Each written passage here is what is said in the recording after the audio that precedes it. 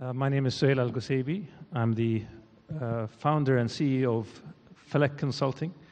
Falak is a values-based, purpose-driven strategy and innovation consultancy. And I have the extreme pleasure of sitting with a very distinguished panel here. Before making the introductions to the panel, I would like to reiterate my thanks to the organizers for this very important and relevant Emtech conference. Mr. Riyadh Sater, Dr. Ahmed al-Sheikh, thank you very much for your efforts. Very good. May I ask the audience to give the organizers a big clap, because I know this took a lot of effort. Ya'atikum al-afiyah. Thank you very much. So, I'm sitting here with very distinguished gentlemen, Mr. Ali Musa, Managing Director with JP Morgan, Mr. JK Khalil, GM Saudi Arabia and Bahrain for MasterCard, Mr. Mark Warman, founder and digital consultant in East Innovations, and we're also joined by Mr. Ashar Nazim, a fintech investor and advisor. Welcome, gentlemen. So, my first question is to our distinguished banker on the panel. We heard your colleague giving a very interesting presentation. We hear that digital transformation, we hear the words blockchain, we hear Industry 4.0 and so on. And there's a lot of chatter of the banks disappearing, becoming irrelevant. To what degree is that true, and does that scare you or not? Thank you, Suhail. And again, I would like to start Mr. Ali, I'm going to interrupt one moment here. I'm very sorry for my interruption. I have a rule when it comes to panels, okay? What happens on a panel sometimes is that one person takes up 80 or 90% of the speaking time from everybody else, right? So I'm very strict. We'll do about 3 minutes each, and if I cut you off, it's not because I'm being rude, but it's because we need to give space for everybody else, okay? So please, my apologies. Go ahead. Thank you for that. And again, I would like to express my thanks and appreciation for having me here.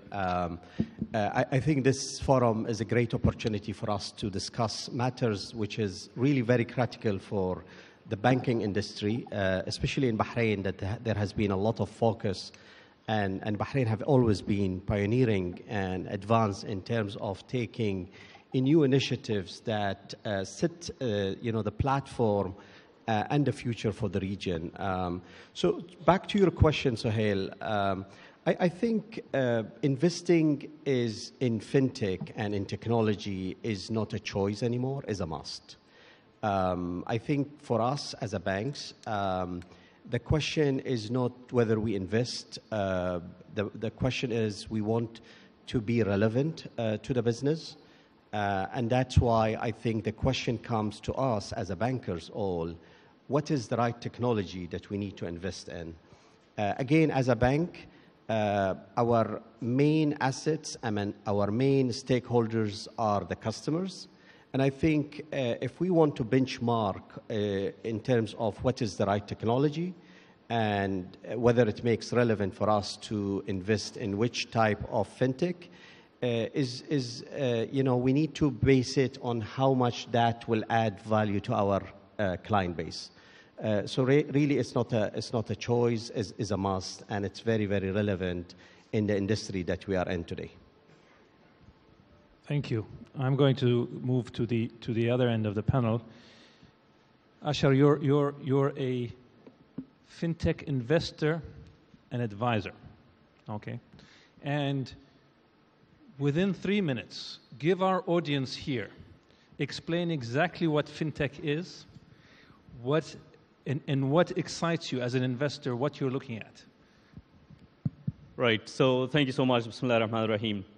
So starting with, again, the definition of fintech, very briefly, it's often confused with automation or digitalization, right? As we see it, automation was the basic starting point, which was about an organization looking an inside out, having an inside out perspective from an efficiency perspective.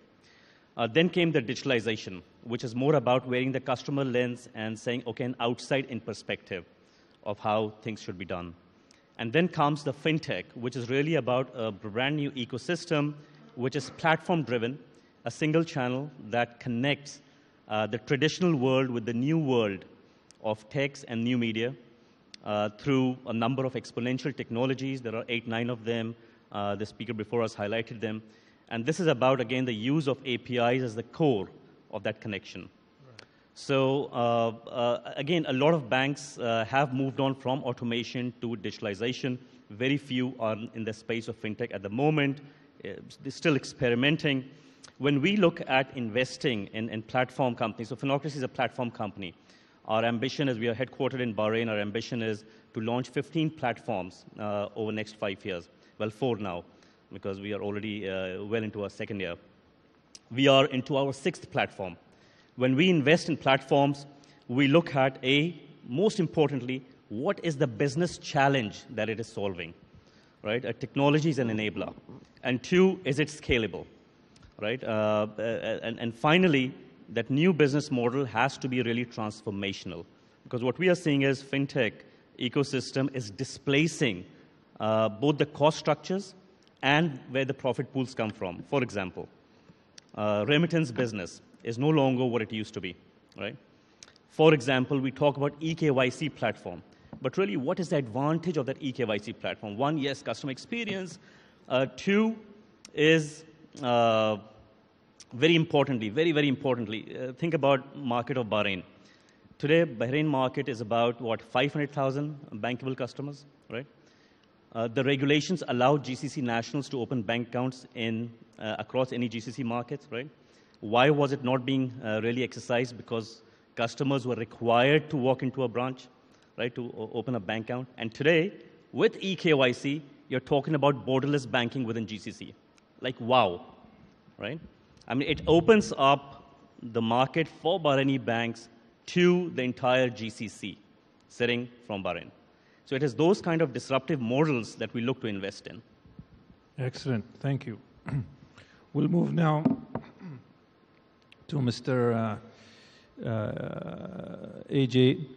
JK, excuse me. You represent MasterCard, and I've seen news reports and read articles about MasterCard embracing innovation, having its own sort of R&D innovation lab, as it were. The CEO, Mr. Ajay Banga, is very keen on this. So in the digital world, are credit cards still relevant? With e-payments, with all this kind of stuff, is it a struggle to catch up, or is it really leading the future? Thanks for the question, and the way you asked the question, actually, because you allow me to take a segue and take a minute to clarify something very important before we start. So I know it's a bit misleading because there's a word card in MasterCard, but we're not a card company. Right. We're a financial payment technology company. And that's very important. Say that one more time. We're a financial payment and technology company, or a financial payment and financial technology company. And that's very important to distinguish, because while others may be card companies and will probably still be for maybe a few more years, unless they want to survive, we have made that decision very clearly and distinctively. Actually, 10 years ago when Ajay joined the company, and he said, guys, we're no longer going to be a card scheme, we're going to be a technology company. And what that means is we've changed from a scheme to an enabler, right? That's why you've seen things like labs, which is basically our MasterCard Labs is our effort to externalize all our R&D efforts and all of our internal innovations and see and explore and roll them out to our partners and our clients so that they can leverage them into their own internal environments, whether they are banks or merchants or governments. So to answer your question, you know, it becomes very easy after I make that definition that we have adopted that new way, right, that technology is at the center of everything. And we no longer see card as a sort of core business in our company. We see it as just one enabler of a certain use case. And where it doesn't work, we have other technologies to supplement, whether it's on the remittance side, where we don't necessarily, you know, have cards as a necessary input, you know, value storage input point. So we have remittance technologies that have, you know, any in, any out, so you can fund them whichever way you want, and you can receive them any way you want. We have account-to-account technologies We've recently acquired Vocalink, which is an ACH company. So that runs basically 80% of the UK government business and now runs in 6 other countries and very soon in one of the GCC countries. So we have adopted this technology mindset to your point. We are no longer focused on card as, you know, the product. It will certainly continue to be a core and a very important product, and certainly the technology and the rails that actually run our card network, which are phenomenally, you know, robust, extremely fast, secure, and safe, will continue probably to enable other forms of technologies, right? But the direction has been definitely set. We are no longer a card company, we're a financial technology company, and that comes out not just in the ethos of our company and the culture, but in everything that we do. So my quick follow-up question is payoff. 10 years ago, this was made a priority. You are now a technology company more than you are a card company. What's the payoff been for MasterCard? That's a very good question. If you look at the stock price 10 years ago, maybe it was like in the ballpark of $15, and now it's $220. So if that's any significance, makes me wish I bought 10 years ago. Exactly. Makes Warren Buffett wish he actually bought 10 years ago. Okay, excellent. Sure. Mark, off to you. You wrote an article called "Digital Transformation Has Nothing to Do with Technology." How dare you write such an article? What did you mean by that?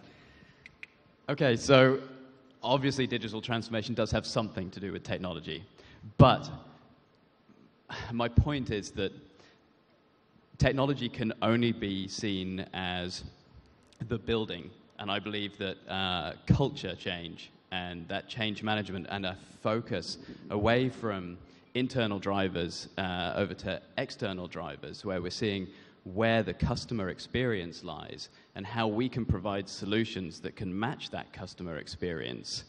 That needs to be identified first before any investment in technology can provide any sort of benefit to the company that's investing. And I think the unfortunate thing is that if investment in digital happens before that understanding of the customer need, excuse me, and the customer expectation, there can be a ripple effect from the poor implementation of a digital project. So investment can go into the digital project, it can end up going nowhere, not fulfilling a customer need and therefore not getting the uptake that people are expecting. And therefore there's a feeling that digital isn't successful for our business, that it's not going to take us anywhere, where really it's the poor implementation and lack of understanding of the customer experience that's led to that poor uptake of the digital offering. I'll give you a personal example of this. So about 20 years ago in the 90s, when I was 5 years old, I worked for a big chemical company, the biggest in the region. I won't mention the name. I was in the London headquarters. And we were in the process of adapting then a ERP called BAN, if you guys remember BAN, B-A-A-N. And I think the company spent literally tens of millions of dollars. But what it didn't do is adapt operations and the business model according to the technology. So what they did is they brought the technology, they adapted it so much to the operations that at the end you couldn't update. And then it was scrapped some years ago, and then SAP was brought along, and so on. So I think customer experience is vital, but operations, business model adaptation, all these things are vital. Yeah, and when I talk about customer experience, but really, user experience or people experience. Mm-hmm. Whether it's the end user, whether that's a customer within a retail banking situation, or whether it's the staff within the company itself, it's people that need to be thought of first. And more often than not, the issue that I see, that I come across, is that is departmental silos. So decisions are made by the IT division as to the software that's going to be rolled out for the HR department. Worse than that, often the HR department isn't then discussing or meeting the other departments to find out what their needs are from the HR department. So these decisions are made in isolation without that input from the other departments. And again, it's the same situation where we have software that's not fulfilling the role that they're looking for it to be. And so there's significant investment without that return on investment. When we speak to clients about innovation, we're not a tech company. So we partner with people for the technology side of things. So we do the process of innovation, the culture of innovation. And really, the conversation must start with the culture. If you have a certain type of culture, a certain way of doing business, certain things will work for you, certain things will not work for you. And then oftentimes you enter into disastrous situations because of exactly what you said. Suhail, I know you want to say something. Yeah, just to add on that, and how we can find a common ground between what the business needs, what the fintech can build and make it available for us as a bank, and what makes it easy and simplify the process for our client. I think that's why my colleague earlier discussed the in-resident program. Mm-hmm. What we do with the in-resident, and I think this is exactly the same concept here in Bahrain FinTech Bay, is a way that you connect the innovators with the bankers experts, but also bring data, real data available for them. And always when we look at fintech, it's not about announcing that we are adopting the first blockchain in the industry. I think this has been a trend. But I think what makes relevant is really build what is good for your client, what will simplify and automate the client experience. And more importantly is that we solve a problem. I think if we just want to build for the sake of investing without really having a specific problem to solve, there will be a problem. And I think it's a multi-layered problem, because you might be under pressure to invest in the latest shiny new thing. You might get a call from the board saying, you know, we were hearing about this new tech. What are you doing about it? Or you know, so you've got to do it. You know, you need to proceed with caution rather than jump in with all guns blazing. And I'll give you an example. You know, my boss, my direct boss, he's a gentleman who spent his time as a consultant with McKinsey. He joined JP Morgan 10 years ago. And when he came and he was given a task of running a global business, he went to the key manager within the business and he gave them his view. And none of them were able to understand what the new trend is required. So what he did, he said, forget, we are bankers, right? We are not good in fintech. And we cannot even adopt or change the way we think. So what he did, today, within the management team, we have a fintech expert. It adds two value. Number one, we as a management in the business, we could be buying a service, and if we don't understand how to evaluate that service that we buy, we might make a mistake. And also, we are a seller. We provide services. So that fintech expert to be planted within the management team is very, very important for providing the relevant solutions. What about, so this expert is there. What are you doing to renew and update the knowledge of the team members? I think it comes over time, and it comes from experience. Because I think what is really important, and again, I go back to what makes relevant for us as a bank, we need to ask ourselves key questions. Is the product we are providing, does it provide more security? Does it reduce the cost? Does it reduce the human error? Because these are the things that we suffer in banking and in a normal business as usual.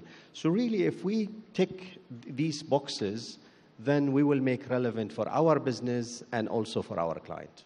Thank you. JK, tell me about the changes the customer experience is happening, or user experience, and business model changes that you see in your role in MasterCard. Do I have an hour?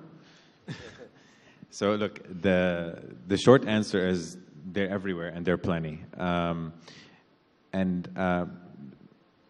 just going to take a step back here for a second. So innovation works in mysterious and very different ways. So when I hear Mr. Ali talk about how they manage at JP Morgan, it's a very sort of large corporate view of the world, right? It's very measured, it's very balanced, and totally understandable, right? I'm not criticizing. And that's the way large corporates sort of innovate or internalize out external innovations. when we look at industry innovations, which is very different, right? I have an entire sector, like all of payments, all the body of, payments, and its different form factors, and its different use cases, and its different players, whether they're banks or aggregators or payment facilitators or, PSPs or whatever. Innovation just hits you. It's like you're standing in the line of fire and there's like bullets flying all over, right? So how do you capture all that? First of all, you just try not to. You just broaden your net, right? And what we've done, for instance, similar to in residence, but in a different way and much more sector, cross-sector. We've created a program about a few years ago called Start Path. Now, Start Path, correct. Path, okay. Yep. And I'll tell you why in a second. Start Path is a platform that essentially allows us to scan the entire industry of fintech and actually anything around use cases and digitization of, so anything Emtech actually, effectively. And we capture innovations that we feel will be relevant, potentially, right, to our sector, and we keep them on our radar. As we start feeling that they are actually going up the relevance, let's say, scale, then we start saying, let's bring them closer and let's provide them coaching and a bit of direction and mentoring and see where that goes. As they graduate to the next level, we may, either present them to a bank or a very large institution that would like to internalize them or partner with them or invest in them, or we ourselves invest in them, but continue to propose them as a partner solution to our banks. And this is basically our way to sort of try to map an entire galaxy of changes, right, and identify what are the relevant areas to focus on, amongst all the noise that's happening in innovation. So it's not an easy job, and I'm just trying to simplify the answer as much as possible. It's no easy feat, and it's actually now StartPath, by the way, is not just a MasterCard product. It's a platform that we invite our banks and our merchant partners and our government partners to come and see once or twice a year, so that they can actually have a look at 40, 50, quite mature, progressed, advanced startups at a time, and make up their mind and decide, well, is this something that I can internalize? Is this something I should watch out for? Is this something I can partner with or test even outside as a separate silo? I don't have to bring it under my brand. I could just partner with them as a sort of a venture, a joint venture, and we can start something on the side, see how it goes, and then decide later whether to internalize it or not. And this is not theory, right? We have very close banks and merchants from around the region, whether it's Saudi, Bahrain, or UAE, that have actually gotten on that platform and have started to utilize and touch these startups and start to interact with them and see where that thing. It's an experiment, right? We don't know where we're going. We've never had. This is unprecedented change at an unprecedented rate. So, people have to be really open-minded. Organizations have to really break the shackles of conservatism in a way, right? And go out there with an open heart and mind, and and see what's out there. A key word that you used that I would concur is it's experimenting. I think when you make a change, it's better to say, well, let's experiment with this. From a mindset perspective, it's better, because if you say, here's how we're going to do things, if it goes wrong, now you need to use it's uncomfortable. You need to use the word failure and so on. But if you say we're going to experiment with this, see how it goes and so on, and that comes more in mind with the agile way of thinking and doing things. Ashar, I see you nodding your head in agreement. What is it that JK said that made you, that sort of brought that light bulb over your head that I see now?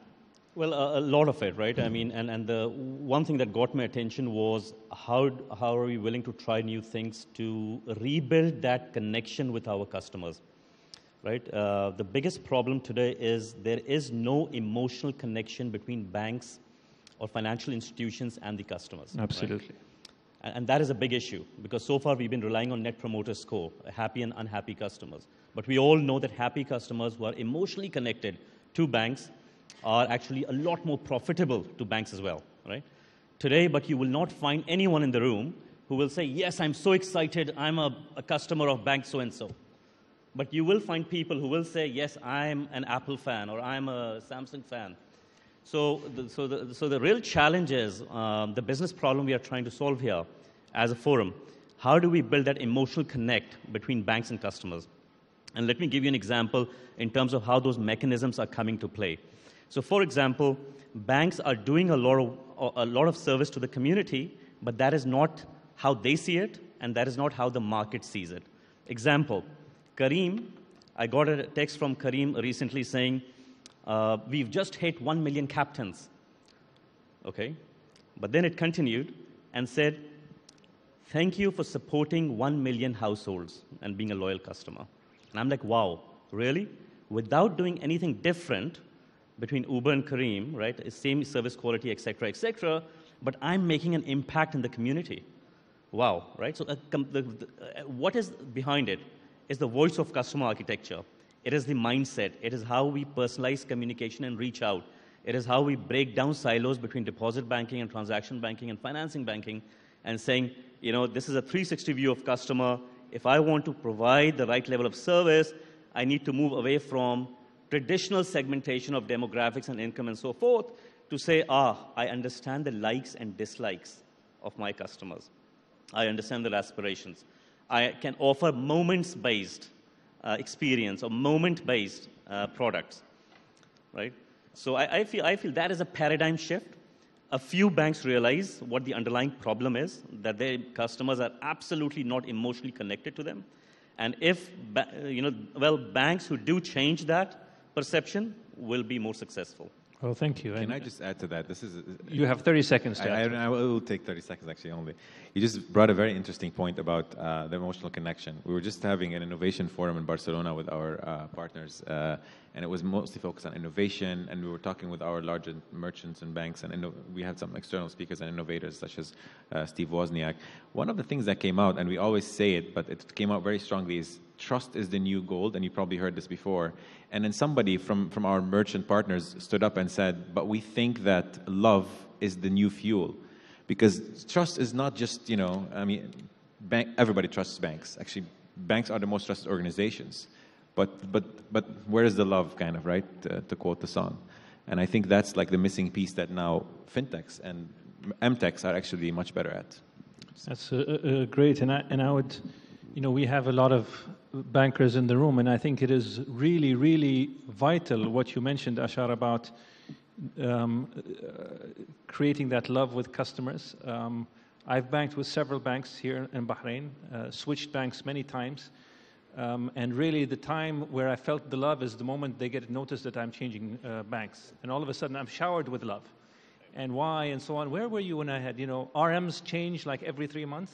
I don't know what it is with banking and relationship managers, that it can't seem to stay for more than 2 or 3 months. There's a constant high turnover. And what I see, in no offense to my friends here from the banking industry and the people that we love from the banking industry, but the focus is on compliance, regulatory compliance, and KYC issues. And really, I feel, as a consumer, the customer is often taken for granted.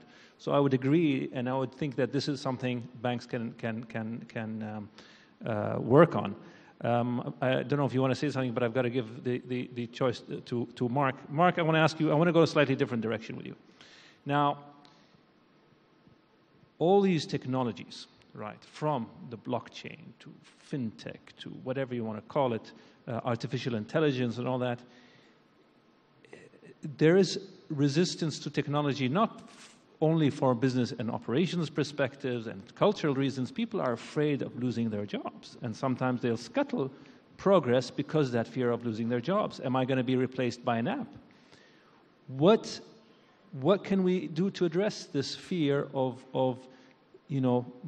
thousands or millions of people losing their jobs? I think communication is the most important part of that. Communication and a program of education throughout the company. I think a lot of the time, and in fact this is something I learned really early on in my career, as adults, we need to know why something's happening, why we need to make a change. As someone who has 3 kids, it's not just adults, trust me. It's Well, we'll definitely get a better response if we know why, for sure. And I think that's a big part of the problem, is that the fear comes through the uncertainty and the fear of change. Like, what, as you say, what is happening? Is an app going to, is artificial intelligence going to replace my job? I think for many people, the answer is yes. For the job that exists now, that won't exist in 10 years' time. And so there needs to be an adjustment period. But it can't be that we just hang these people out to dry. They have to be supported. And I think part of it is communicating that they will be supported and then providing training and development to make sure that they can grow within their role. But of course, it takes someone in a more senior position to understand and to see how things are changing, to know how that role is going to change and how they can be supported.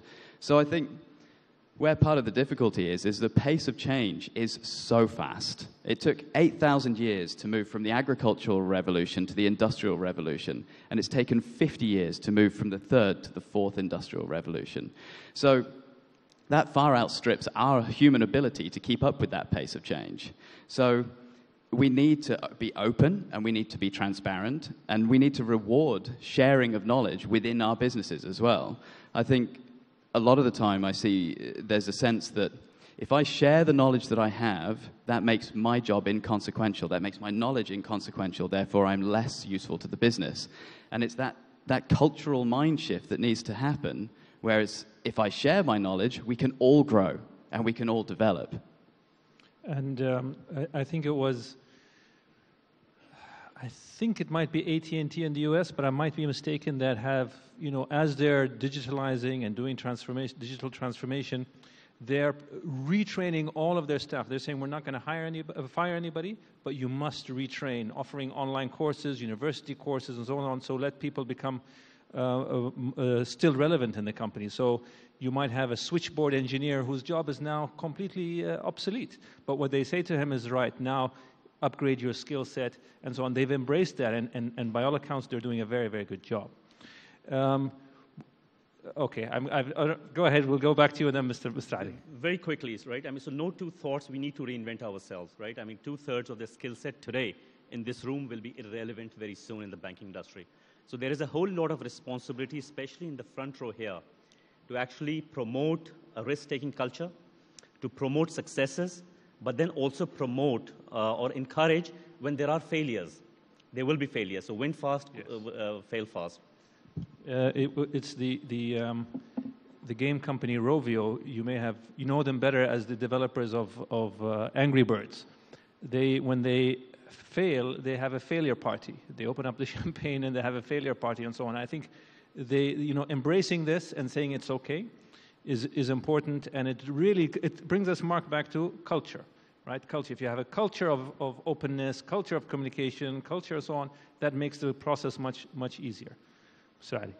Thank you. I think just to carry on the same thought, communication is key, but also I think what's happening today is not about less people, is new challenges that we are dealing with.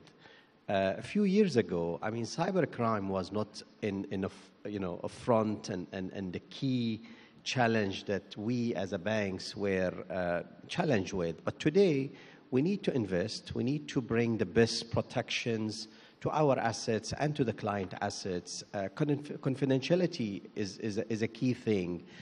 So I think it's not about just automation. It's not just about replacing people with robotics, but also we need to understand that there are new challenges that we need to continue to invest and bring new technology to keep the bank safe. And also, I think the messaging, because when we talk about KYC or when we talk about automation, we only look at the interests of the bank. I think we need to repackage the marketing messaging and also make sure that safer client money is safer bank as well. I mean, those sorts of terms and bringing the benefits to the end user is very, very key as we go through this transformation. And you mentioned KYC. I was with a bank. I'm no longer with this bank, and it's not the sponsor of this bank, this event, so that's the good news. When I opened an account with them, the KYC process was so painful, really, really painful. It was very unpleasant process, and it took weeks to do. And the reason is because it was after my late father passed away. We had inherited assets. We had to go through a lot and provide letters of, anyway, I don't want to get into that. But my point is, once that was all done, Then I was thinking, I was starting to hear about some of the stocks in Japan, and I wanted to put a little bit in Japanese stocks. So I called my relationship manager. I said, look, I want to put some stocks in Japan. He said, well, we have this one that has Japanese stocks. We have some that have, Asian stocks. Here's a portfolio of this and this. I said, okay, we'll do this one. Okay, here are the KYC forms. Wait a minute. I've just done it. I've done this. I've done this, and it was quite horrible, quite frankly. It's a requirement. Habibi غير بدل, يعني change. There's something we must be able to do about this. I'm not going through this again. He said, I'm sorry, it's a regulatory requirement. I said, I don't want to make the investment. He was shocked. I said, I'm not going through this, And there needs to be a bridge between the regulatory requirements and the customer experience. There must surely be, if my mobile number is in the system already, why do I need to fill out the form again and put my mobile number again and all that kind of stuff? So, so I think this needs to certainly be addressed when it comes to customer experience and user experience. Mr. Ali mentioned cybercrime as a company that's on the forefront. You have literally tens of millions of people's data. What are you doing to protect yourself against cybercrime? Great question. I'll tell you why. Because actually we don't have anybody's data. Okay. Yeah, so the data resides at the bank. And by design, payment networks do not take that liability of owning private data. So the only thing we see is transaction, like sanitized transaction information. So for instance, if you swipe your card or make a payment online to buy something, when that transaction hits the MasterCard network, all we see is a timestamp, an amount, a 16-digit number, a merchant code, a country of issuing, so where your card came from, the country of the merchant, and the value, if I haven't mentioned that. That's sanitized information. I don't know who that card is, but when it hits JP Morgan's database, they know who that card is, because it's a card issued by JP Morgan, let's say. So you're less at risk? So we are very much at almost no risk, except for intervention into our network or resilience and hence, uptime of the network. Okay. And that's why actually our model has been so resilient. And I get other questions like, hey, what are you doing about blockchain? Well, we have 80 patents. We're like the third highest, we're the company with the third highest number of patents globally, but none of them is going to replace a network because that network doesn't need improvement from a resilience and safety and security perspective. Now to your points about cybercrime, and this is a very important point that I want to tie to another point that you just made, which is that KYC headache and that lack of information about a certain personal entity, like whether it's actually a person or a company, actually. If you listen to Ajay Banga, our CEO, two things are in his mind, like when we ask him, hey, Ajay, what makes you stay up at night? Basically two things, right? Cybersecurity and cybersecurity. And I'll tell you how they come in different ways. The first one is cybersecurity in terms of if you just look at just the data and the statistics, right? Every company today is at risk somehow. So that's the external risk. But the other one is the other cybersecurity, which is how do we reconcile user experiences with what you're saying, right? How do we reconcile KYC data? How do we not ask clients for 20 times for the same kind of information? And in his mind, that has become a new project which we're working on, which is digital identity. So we're actually working with 4 or 5 governments globally on digital identity solutions. Because we feel if you solve for digital identity, you solve for the individual, you solve for national platforms, you solve for infrastructure, and then you can solve for all that KYC overhead that is unnecessary. And I mean, it is necessary, but can be made obsolete. Once you have authentication, once I can know for sure that that's you paying or that's you presenting yourself at whatever the experience. It doesn't have to be a payment experience even. It could be at the telco provider. You could be at a supermarket. Once I know who you are for sure, there's so many things we can wrap around that. But that element of not knowing, right, that's where the chip and pin comes from. It used to be signature. That's where, above a certain amount, when you tap on contactless card, you have to enter your chip and pin. That's why when you're on the bank IVR and you ask for sensitive data, they ask you for security questions. So identity is at the core of digitization and emerging technologies. Once we solve for that in a centralized and secure way, like the sky is the limit. And it also almost looks like if you watch some of those futuristic sci-fi, Netflix kind of like iris scan, oh yeah, I know it's you. That kind of level, right? You don't need to thumbprint every time, enter 20 gazillion password that you have to memorize every time. That all goes away because we know whenever you're interacting with whatever the interface, that is absolutely you with 99.99% accuracy. Thank you. I'd like to open the floor to the questions to the floor, rather. If you have a question, can you please get prepared? I'm going to have another very small chat, and then I'd ask you all to take advantage of having these distinguished experts to really ask them some questions. When it comes to questions from the audience, I also have a rule. Please ask a question. Oftentimes, someone will raise their hand and then get into a long lecture. So we don't want long lectures. Please, we would like some questions. So we have some people around here with mics. If you can start getting their attention if you have some questions.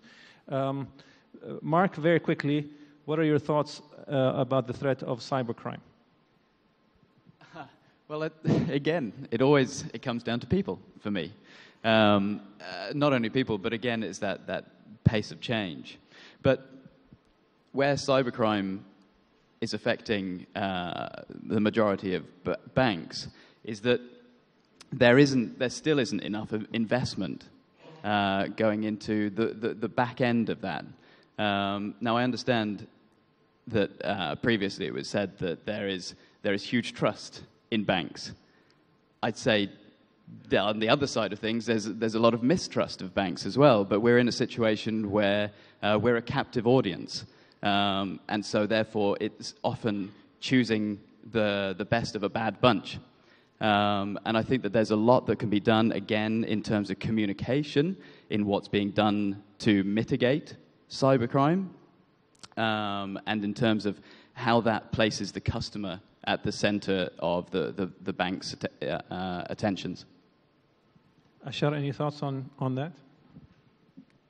Yes, so clearly cybersecurity is part of the new financial system infrastructure, absolutely at the core, and so is consent, and so is a number of other issues. My point is, the threat of cybersecurity should not be the excuse holding us back from adopting and trying out new innovations, right? We will never be in a perfect position to say, this will never happen to me. As the quote says, it's not about if it's going to happen, it's more about when it's going to happen, right? So I feel willingness to try is important. Taking calculated risk is important. Banks who are doing that are way ahead. And as an example, Bahrain allowed eKYC. So you can open, for example, accounts on smartphones. In some other GCC market, there's still workarounds, right? As they try to grapple with the idea of, okay, how do we manage X, Y, and Z issues? So my point is, it's never going to be a perfect situation. Yes, address cybersecurity threat, but then don't let that hold you back from moving on. If I just add one comment. Very quickly, please. One comment. I think the comment on cybercrime, number one, we can invest a lot in the technology. We can really spend a lot of money, billions of money is spent. But when we do tests, 80% of the issue come back to the people. Within JP Morgan, we sometimes send emails to all the staff. And this is the email that they're supposed to not click the link. And you would see that 80% of the people receiving the email will be clicking exactly. So it comes back to people, it comes back to awareness, it comes back to training. We can spend on the best technology, but if we don't really make it parallel with educating ourselves and creating the right awareness, I think we will come back and we'll have a problem and we'll suffer as a banks. Fantastic. Do we have any questions from the audience? If we can have someone raise their hand. The lighting here is a bit challenging. It looks like we have a question here from the front. Can we have someone bring a microphone? Right here in the front, please.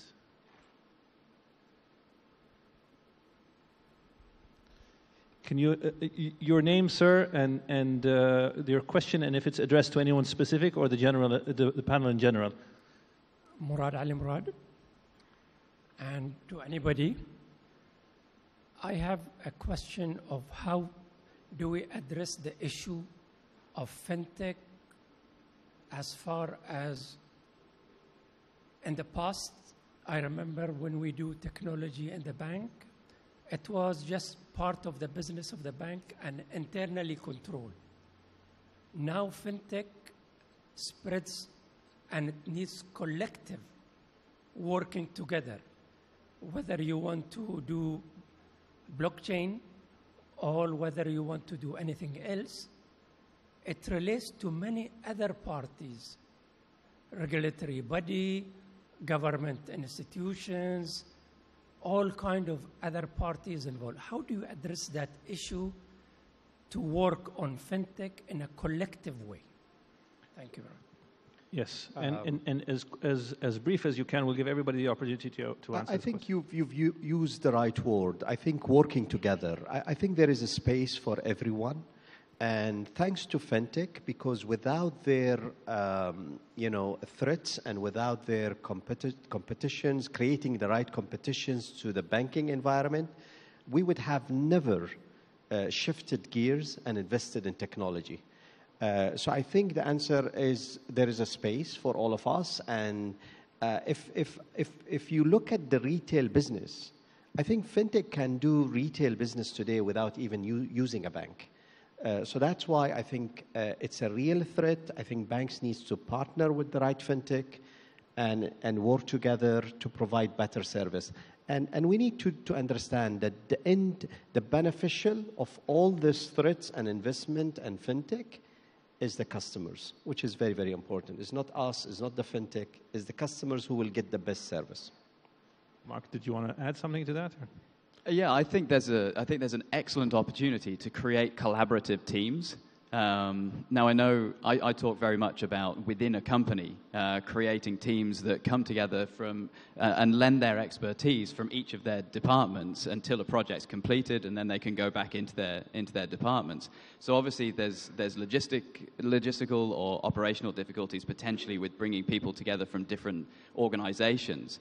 On a more kind of informal basis, but potentially it needs to be formal, where there are organizations, committees, where these people are brought together, and on a weekly or monthly basis, they're talking through the difficulties that are being faced from each and every angle. We'll allow one more question to go slightly over time here, if there is one more burning question. It seems there are no questions. Excellent.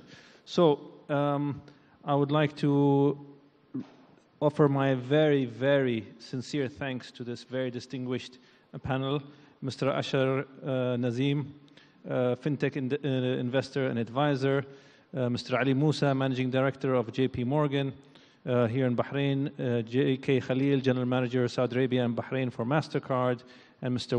Mark Warman, founder and digital consultant, East Innovations. May I ask everybody to give them a big hand of applause?